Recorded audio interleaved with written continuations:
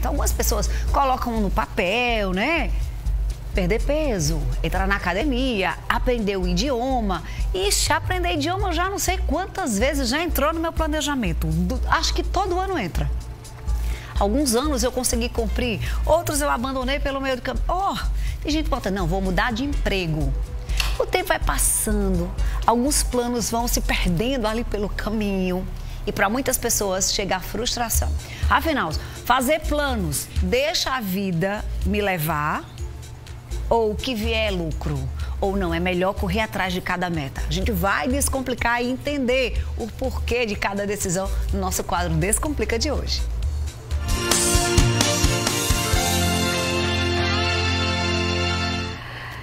Conosco a psicóloga Larissa Rodrigues. Oi, Larissa, boa tarde, seja bem-vinda. Boa tarde. Prazer ter você aqui com a gente, viu? Fernanda, obrigada. Larissa, quando a gente fala de meta, de planejamento, a gente precisa entender que existem tipos diversos de metas, não é? Não é toda meta, tem a de médio prazo, pequeno prazo. Qual a importância de você definir cada uma? Olha, eu acho que, como você mesmo falou, né? Tem que fazer metas que você procure não se frustrar. Não adianta as pessoas têm essa questão do tempo.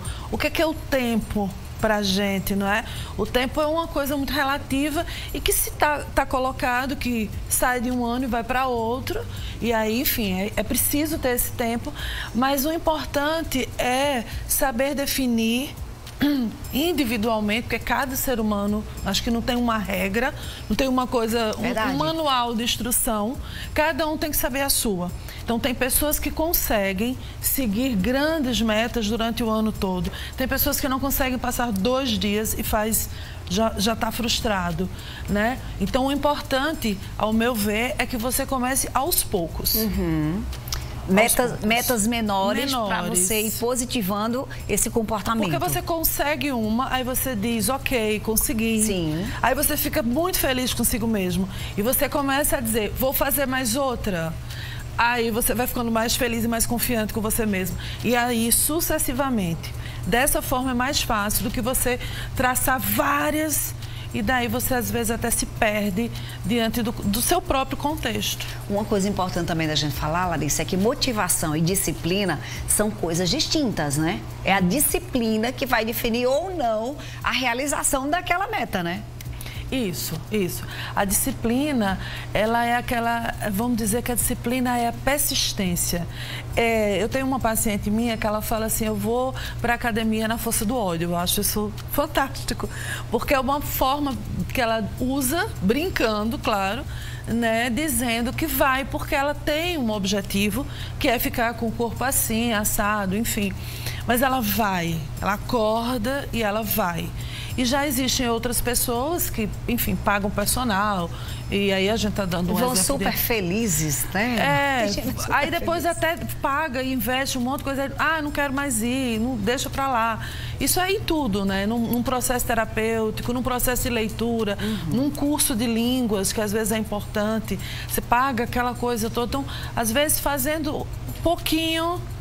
né? E se autogratificando e, obviamente, percebendo, nossa, olha, eu fiz, que bom que eu fui generosa, eu fui generoso comigo mesmo. Aí você vai se mimando, se cuidando e acreditando em si. Muita gente está frustrado com o ano de 2021, porque veio de 2020 na pandemia.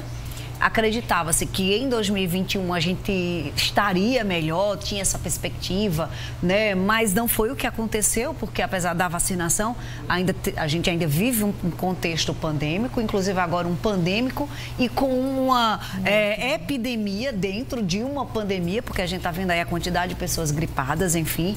E muita gente está culpando este ano por coisas que não realizou.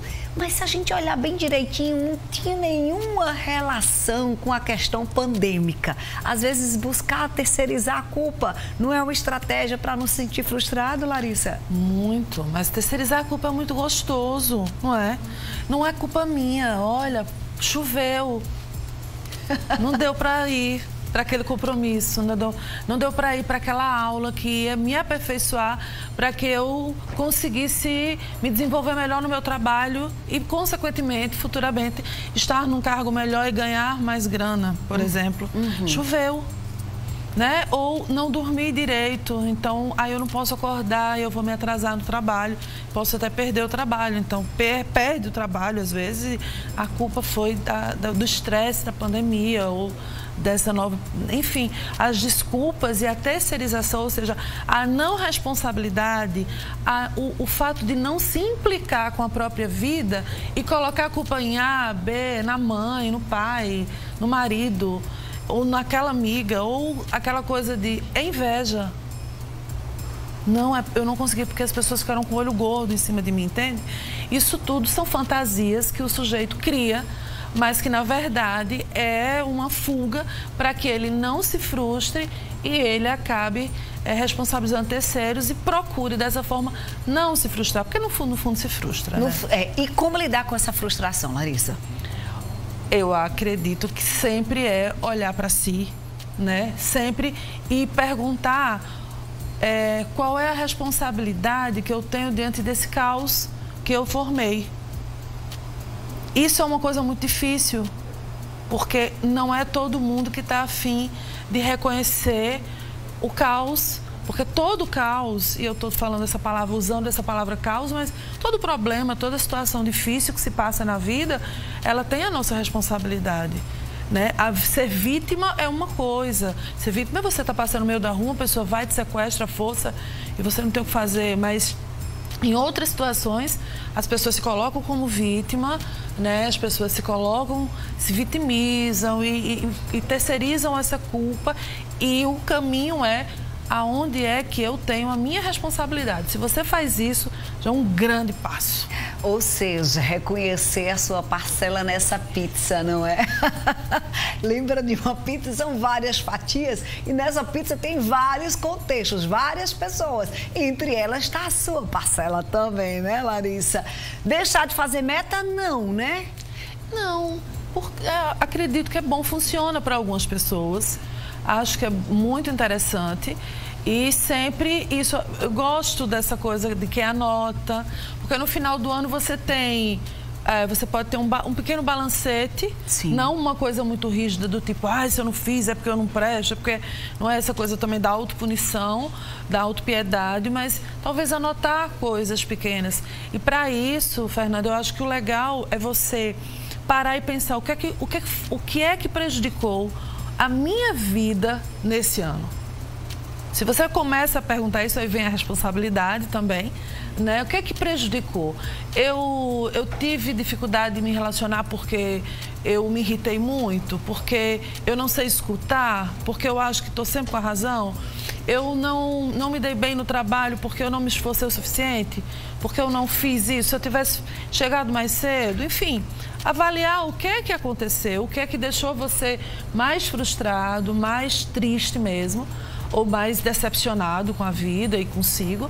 E daí, quando você faz esse balanço, aí você pode dizer, não, agora eu posso melhorar isso, aquilo, e você pode fazer suas metazinhas e vai dar certo. E vai dar certo. E no final de 2022, você vai estar contando a nova história e celebrando cada passo que você conseguiu conquistar nesse novo ano que há de vir. Larissa, obrigada por esse papo aqui. Acho que tá todo mundo em casa agora. Peraí, deixa eu pensar direitinho aqui qual foi a minha parcela nesse bolo. Obrigada, querida, viu? Nada. Larissa tá nas redes sociais, no Instagram, psicóloga.larissa. Psicóloga.larissa. Vai lá, segue, tem muitas postagens legais também. Um beijo, meu amor, pra você. Muito obrigada. Desde já, feliz ano novo. Feliz ano novo.